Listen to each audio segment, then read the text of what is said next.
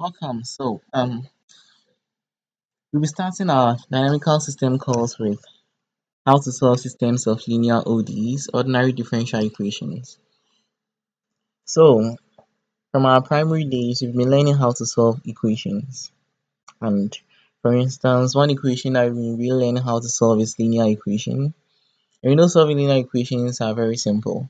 So, when you have this equation x plus 3 equals 5, for instance, we know this is a scalar linear equation where we can easily solve for our x, and we've also been learning how to solve systems of linear equations where we can have something like x plus y equals 3, maybe 2x minus y equals 4. So you see, this is a system of linear equations.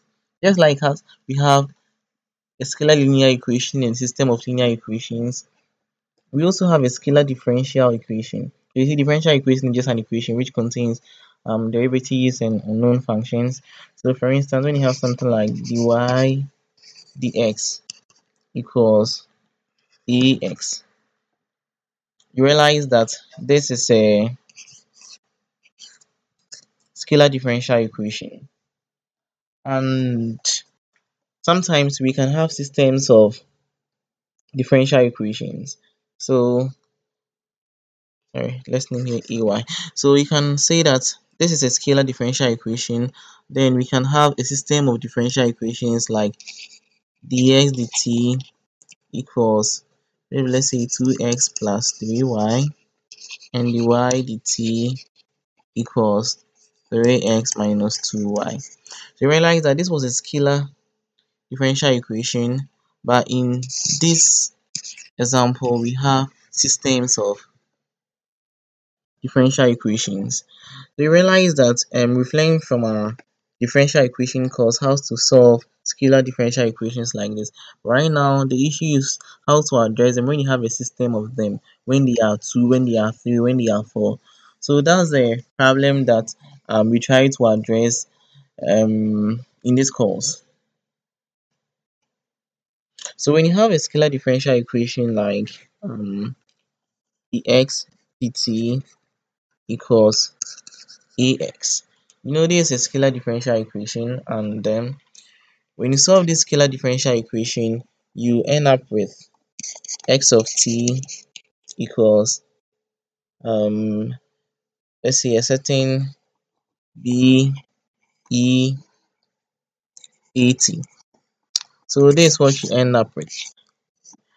This becomes the solution to this differential equation here. So that means you get an exponential function.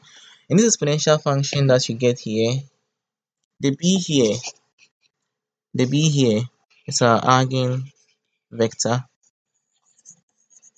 and the a here is our eigenvalue. So what it means is that when you are solving a differential equation, the solution that you get is just a mixture of its eigenvectors and its eigenvalues. So that means when you have our systems of ordinary differential equations and you want to solve them, then you are supposed to find eigenvalues and eigenvectors.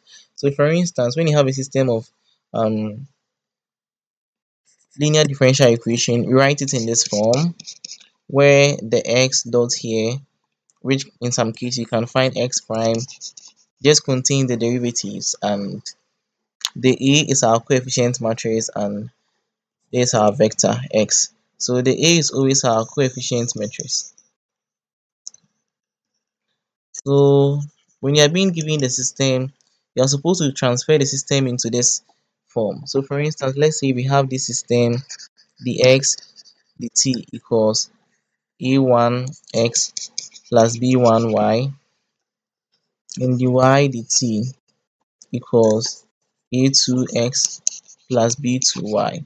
When you're given a question in this form, you're supposed to um, put it into this form where our x dot here stands for this vector, and this equal to a, and our a is just the coefficient of x here. So we have b1 here, we have a2 here, we have b2 here, and our x So here x will just be the vector xy. So this A becomes our coefficient matrix, and mostly all the things that we do, we use this A to do it. So what we do is that we find for eigenvalues and eigenvectors. So before we can find for our eigenvalues, we use the formula, the determinant of A minus lambda I equals 0. And when we use this formula, we end up with a characteristic equation. So for instance, if you consider a 3 by 3 system, so a 3 by 3 system of ordinary linear equations, then our characteristic equation will be of the form minus lambda cube plus the trace of A lambda square minus the principal minor of A lambda, then plus the determinant of A equals 0. So this one is a polynomial of order 3. So when you are solving this particular cubic equation here, we have three conditions. It could be that one, you have real and distinct roots. So that means all our three values will be real and they will be distinct. It could also be that we have repeated roots, either all the three repeating or two of them, and we can have complex roots. So when you find the eigenvalues, as to whether we end up with real and distinct roots, repeated roots, and complex roots, when you're finding for the eigenvalues, the approach we use to find the eigenvalues, when you're finding for the eigenvectors, the approach we use to find for our eigenvectors depend on whether our eigenvalues are real and distinct, they are repeated, or they are complex. So when our eigenvalues are real and distinct, we have an approach that we follow to find our eigenvectors and get our general solution. When it is repeated, so we have an approach we use, and when it is complex, so we have an approach we use.